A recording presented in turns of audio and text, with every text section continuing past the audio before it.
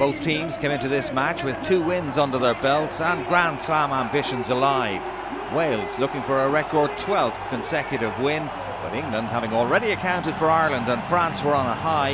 Eddie Jones' men looking for a 6th straight Guinness Six Nations Championship victory over the Welsh. This match had the potential to be one of the games of the championship with so much at stake. Of course, with so much at stake, there was also the possibility that things would be tight in the opening stages, and that's how it went, with scores hard to come by. Owen Farrell opened the scoring with an 18th minute penalty. Soon after that, Wales were back on level terms. Playing with the penalty advantage, Gareth Anscombe tried the crossfield kick towards Hadleigh Parks. The Scarlet centre unable to keep it in play, Number 3. but it came back for the Welsh penalty, and Anscombe obliged off the tee to make it 3-3.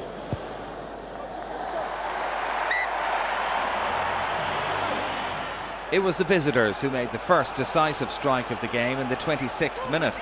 They'd forced Wales back, and from in front of the posts it was excellent awareness from Tom Curry to pick up from the ruck, driving through the gap and stretching for the line for the first try for his country, despite the best efforts of Liam Williams to deny him. The Sale flanker doing ever so well to break Welsh resistance. Farrell kicked the conversion, and England had a 10-3 lead. With points so hard to come by, the importance of this effort in the 52nd minute was apparent on the face of Anscombe as he prepared to strike at goal.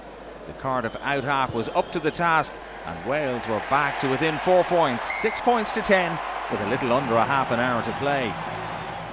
Kyle Sinckler conceded another penalty 5 minutes later as he held Alun Wyn-Jones around the neck. The referee spotted the infringement.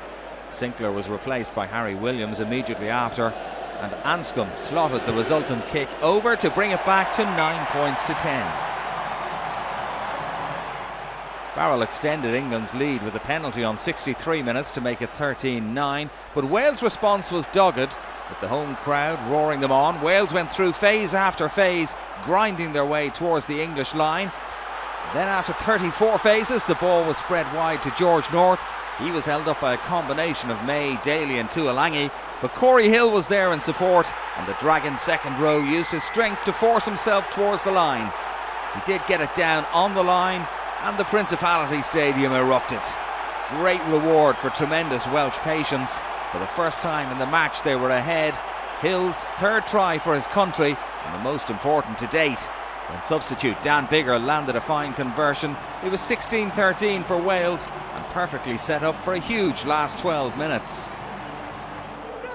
Momentum was very much with the Welsh. England were struggling to make an impact, and Wales wrapped up victory a couple of minutes before the end with a magnificent try.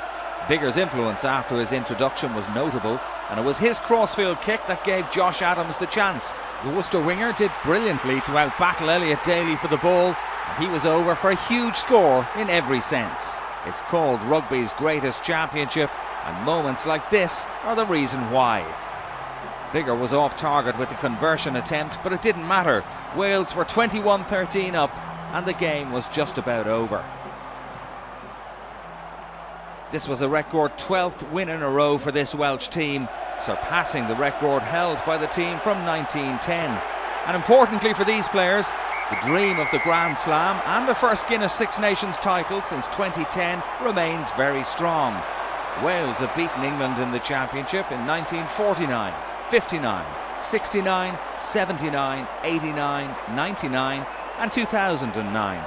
So perhaps nobody should be too surprised by this result. They travel to Edinburgh on the 9th of March. England host Italy at Twickenham, beaten here, but still contenders for the title despite this reverse. It finished in Cardiff, Wales 21, England 13.